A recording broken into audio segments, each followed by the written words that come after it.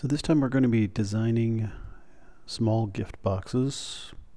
I call them ring boxes. Here's two examples. Probably won't make them quite ornate like this unless you have a lot of patience to watch through a longer video, but the basic idea of a small lid that fits over a small base with a lip to hold the lid safely in place is what we're going to be working toward. So first I'll close that down. Started a new work plane here. As always, I make it orthographic view and drag a ruler out, and then we'll get started. So first drag a box out and change it to 50 millimeters wide by 40 millimeters deep, and this is going to be the base, and we'll copy it to make the top of the box. I'm going to hold down Alt and drag this back. Now I have a copy for my lid when I get around to making that. So we're going to make a box with walls that are 4 millimeters thick, and so in order to do that, I'm going to copy this by hitting Control D, hit H to make it a hole. I'm going to hold down Control and hit up 4 times to raise it 4 millimeters off the previous one. And then I'm going to subtract 4 from either side of my 50 millimeter wide box, which is 42, and subtract 4 from either side of my 40 millimeter dimension. So 40 minus 4 minus 4 is 32. And now I've got the hole. It's just not in the right position. I always like to do my alignment with the alignment tool. So I selected both of the box and the hole. I hit L to bring up the alignment tool, and I align it in these dimensions. Sometimes Tinkercad has a hard time telling what you want. It's not recognizing the alignment there, nor is it recognizing it there. Oh, but it did. They're aligned. Okay. And so we're just going to group those together, and now I've got the base of the box. I find the red box somewhat difficult to see the details on. Let's go to brown.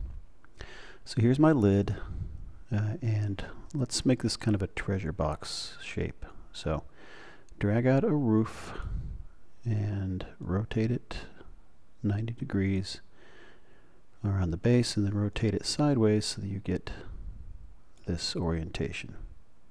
I hit D to drop it down to the build plane, and I want it to be roughly half of the height of the lid here. So the lid is 20 millimeters high. We will make this 10 high by 10 deep, and it's going to be a hole. So hit H to make it a hole, and then I select the hole and the box, and I press L to align them, and I want them aligned to the side like that. I'm going to stretch the hole out to cover the entire base, and then I'm going to duplicate it with Control D, move it that direction, hit M to flip it, and then I'm going to align the new one with the roof by hitting L, and now they're both aligned. And I could group them, go ahead, and I would have the outline of my roof, but I'm going to, instead of that, I'm going to copy the whole thing, hold down Alt, and drag them out, because we use one of these to make the hole that is inside the lid. So go ahead and I can group these. There's the outside. This is going to be the hole, and just as before with the base, the hole that goes in the middle of the lid is going to allow for 4 millimeter walls around it. So I take my roof piece, and I'm going to subtract the same as I did from the other one. So instead of 50, this will be 42, which is 50 minus 4 minus 4.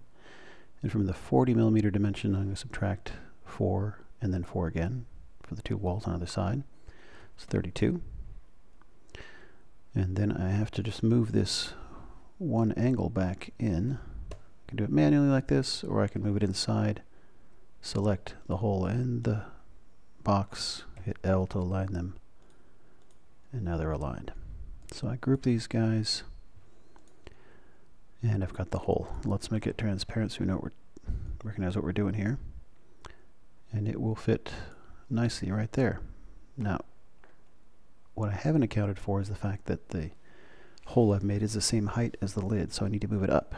So I hold down Control and I press the up key 4 times and group these, and now I've got a lid. And it's going to fit perfectly on top of this, but it's not going to really align with the box because it'll just slide off. There's nothing to hold it in place. So what I need is I need a little lip around here, and I need a little hole cut into this lid part to keep it from sliding off. There's lots of ways I could do this. This is just one I'm going to show you. I'm going to hit Control-Shift-G or ungroup these boxes. I'm going to take this hole, excuse me, and I'm going to copy it out here by holding down Alt. And I can group these back together. And this is the size of the hole, right? Let's raise it until it's the same height as the top of the box by putting a work plane on top of the box with the W key. Then I press D to drop it to the top of that work plane. So now it's the same height as the box. Get rid of the work plane by pressing W and clicking somewhere else on the screen. And then the lip, I know I want to be, let's say, 2 millimeters wide. So I need to add 2 millimeters to either side of this. So 42 plus 2 plus 2 is 46. And 32 plus 2 plus 2 is 36. And actually, let's undo that. Control Z, Control Z. Now I've got this. Let's duplicate you one more time. I'm going to make this a solid by pressing S. And then I'm going to make it, as I said earlier, 46 and 36. And I want the lip to be 2 millimeters high, so I make it 2 high there. Then I need to align these two on each other. Actually, interestingly enough, I didn't even need this hole here.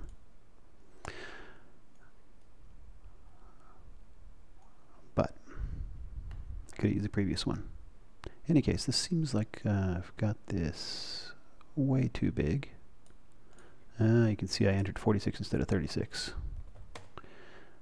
Alright, align these around their centers, group them, and now I've got the lip that I need. So I'm going to put that over here, and that will be a lip to hold the lid on. Now, let's make it brown, group these guys. Now I've got the base of my box done. Okay? Now I need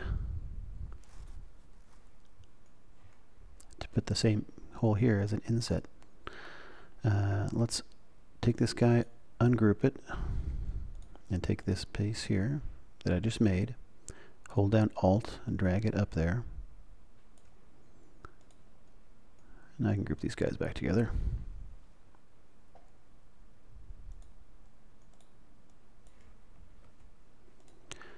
And this little lip that I made is almost big enough, almost perfect to be an inset if I were to make it a hole, like so, and cut into here. But the problem we'd have is this whole inset hole would be exactly the same dimensions as this lip. And I know from lots of experience that imperfections in the printing process will mean that an exact fit will mean not a fit at all. This hole will be slightly smaller than the lip extends out, and the lid won't close. So what we need to do is we need to make this slightly larger. Now you'd think I could just drag the hole out. That wouldn't really work, because you see if I do that, then it's no longer going to cover this part I need cut here. So what I need to do is remake this piece. So I'm going to move it back up where I had it so it's clearly visible. And I'm going to ungroup this little hole by Control-Shift-G. And now I can change the dimensions, which is currently, sorry about that, 46 long by 36 deep.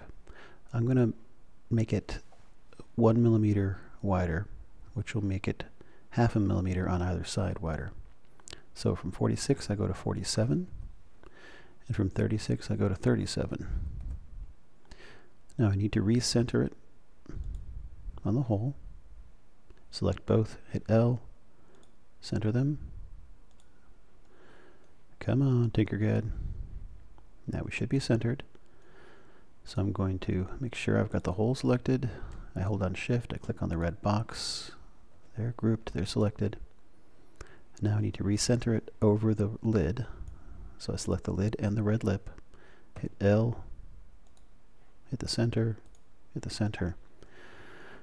turn the red part into a hole, and then I'm going to hit Control and down arrow twice and sink it in. So now I've got a lip. Ay. Didn't quite work. You see what happened? I must have had the hole selected at the same time as the red box when I increase the size of the red box. So I'm hitting Control Z to undo things right now. 42, 32. Okay, that should work perfectly. Let's just take it down a bit. And this is going to be 47 and 37.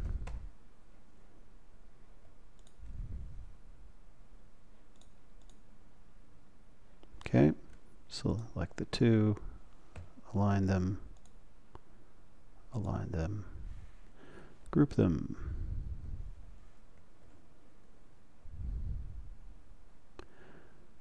And align the lip with the base.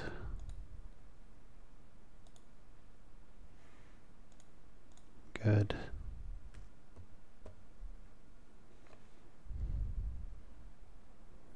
And if I've done it right,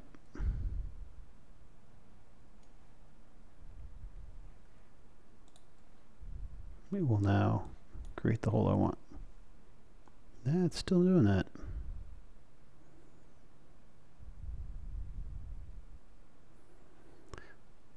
Well, you know what we can do? We don't even need that middle part.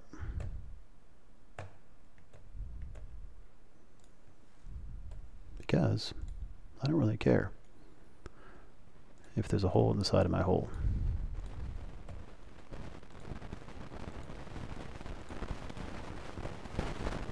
Control down, grab the two, and now there's a perfect lip there. Okay, so the way you test these to be sure you've got a functioning fit is make at least one of the parts transparent. See how I did that? Select the object, go up to the solid, and click the transparent button. And then you just position it where you want it. So I'm going to move it on top of this box